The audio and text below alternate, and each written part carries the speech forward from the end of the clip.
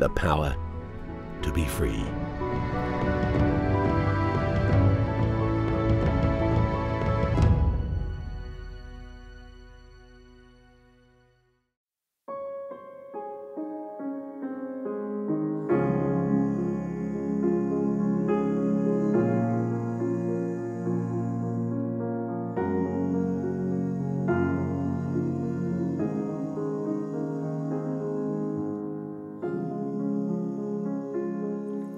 Your awareness is your compass.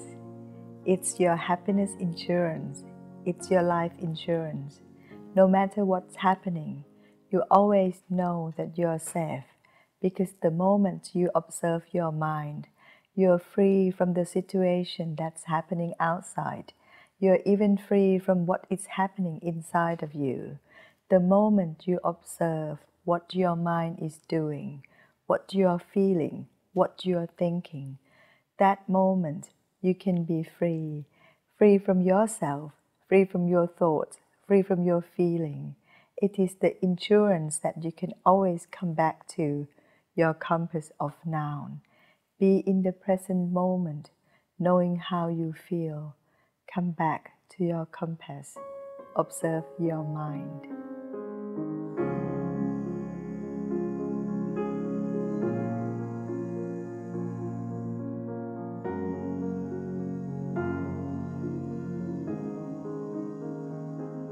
There is the secret to happiness.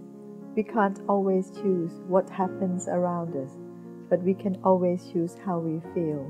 And when we feel good, the whole world around us is better as well. When we change, the whole world changes. Your thoughts can also be like a knife piercing you. Notice how your mind reaches out and pick up a thought, like picking up a knife, of the things that people did to you or said to you a long time ago.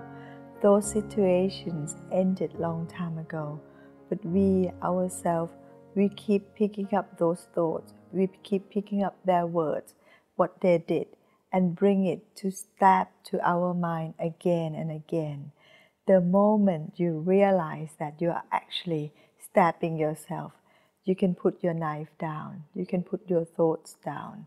When people intend to hurt you, do not help them to succeed. No one can actually harm you except yourself. They can only create situations, but your suffering, your pain, you do it yourself by picking up those thoughts, picking up the situation, picking up their words and what they did to you, and then bring it to stab you. Watch it. Observe when your mind pick up the thoughts and put your knife down. Observe your mind and you're free.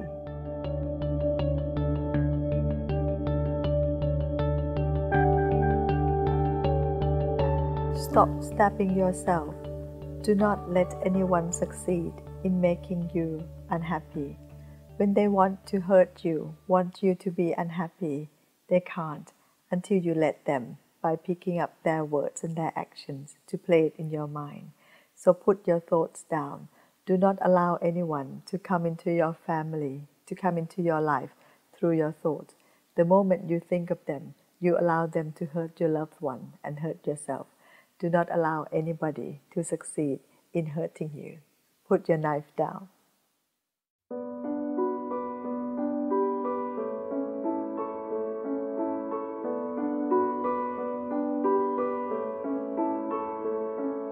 If you want to get back at someone, begin by getting your life back. Forgiveness is not for them, it's for you. Begin by forgiving to set yourself free.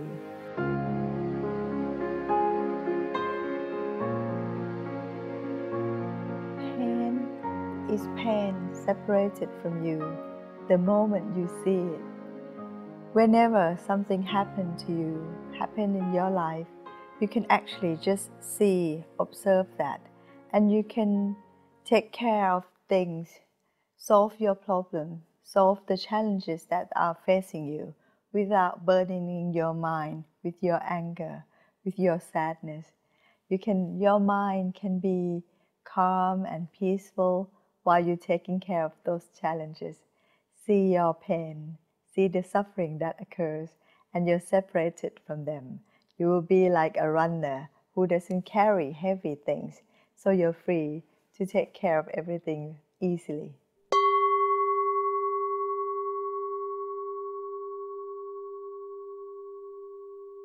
There is one most important thing that as a human we should be able to acknowledge that. That is when your mind reach out and take on some thoughts. That is like, have you ever felt sad or have you ever felt something burning in your mind? That moment that you are worrying or thinking of those things, you're holding thorns in your fist and you feel that you're unhappy and you can't let go of those things. The moment you are aware of that your fist, your palm is holding those thorns, it let go immediately. And that moment of your mind letting go, happiness is there in front of you. Happiness is always here and now. The moment you come back to realize what you're doing, let go of your thorn.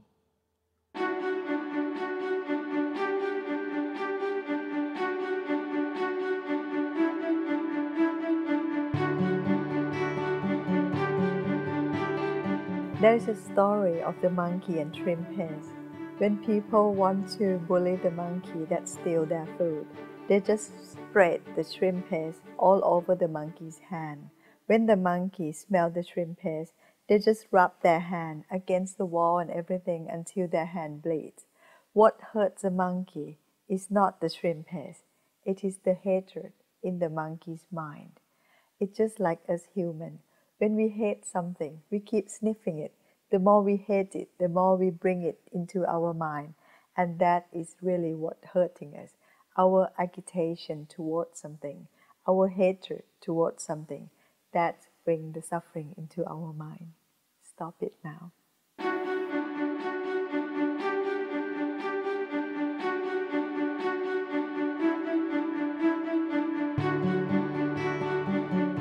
When farmers want to catch monkey, they will bring a coconut, cut a small hole on top of the coconut, small enough for the monkey to put its hand in, and then put some peanuts inside the coconut. Once the monkey smells of the peanuts, they will run so quickly and then put its hands in the coconut, grab the peanuts. Once it grabs the peanuts, it cannot take out its hand and stuck there until the farmer come and take them away. We may laugh at the monkey that if it wants to be free, all it has to do is just release the peanuts. But how many times in our life that we trap ourselves in a problem because we do not let go of our want. We do not let go of our desire. Our desire is the only thing that can trap us in the problem. Whenever you feel trapped, ask yourself, what desire am I holding on to? What is trapping me inside this problem? Every problem has solution. It's up to you whether you're ready to choose it.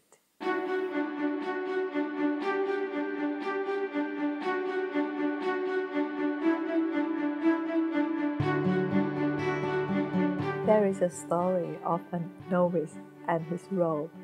One day, a novice went to meditate in the forest near a village, and then a mouse came to bite his robe. So the next morning, he went into a village to ask for a cat. The cat took care of the mouse, chasing it away. But then the cat needed to be fed. So the next morning, he went into the village again and asked for the cow to get the milk for the cat. Everything is taken care of. He was sitting down, waiting to meditate again. But the cow needed to be fed as well. So the next morning, he went into the village, hiring a woman to take care of the cow. Well, in the end, he ran out of money to pay for the woman. So he ended up marrying that woman, stopped his purpose of meditation. So much for taking care of his robe. But we may laugh at his story, but how many times in our life that we solve one problem by creating another problem? Some of us may feel lonely, and we solve that loneliness by having a partner, get married. But whenever we feel lonely or we are empty inside, we always attract another emptier heart. Whatever we do, in order to solve the void in our heart, it can never be solved, because our state of mind will attract the same state of mind, the same state of condition into our life. So we must begin by solving the problem at its root. If we feel lonely and we feel the emptiness in our heart, we can just look at it, observe it. The moment we see it, that void, that emptiness subsides. And when we are full, content, composed, and serene, we use that heart of composed, content, and serene to find our partner. Then we will attract a very full, content, and serene partner as well. So we begin by watching ourselves, see how we're yearning for something. Once we see it, that yearning disappears, and we become composed again. And then we use that composed mind to seek for the things that we need in our life for a sustainable, long-lasting happiness and stability in life.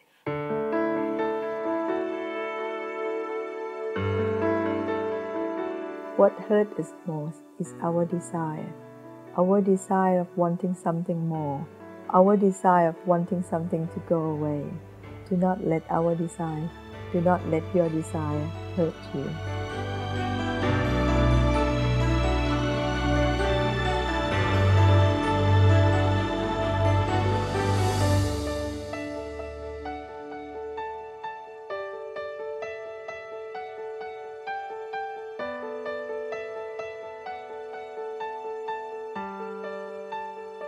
Have you ever been asked about the glass with half water, whether this glass is half full or half empty?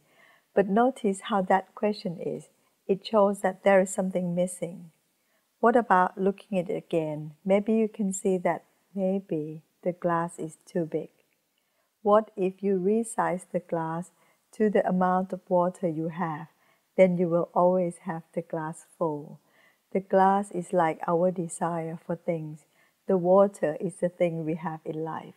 Whenever we acknowledge our desire, we immediately become content. We have enough. We are full. We have enough of everything we need. That moment of awareness of our desire ends our suffering. If you do not watch your desire, it can lead your life to do so many things. But the moment you realize your desire, you can be happy right here and right now with what you have. And when you're happy right here and right now, you can use that happy mind, that content mind, to get anything in life. And that means you're happy now, the starting point. You're happy while you're doing it. You're happy when you get it as well. If you can't be happy with $100, you won't be happy with $100 million. You won't have the ability to know how to be happy with that. So begin by the small happiness that you have today. Be content. Train yourself capability of happiness today, right here and right now. I also found that in some situations, we all need to empower ourselves.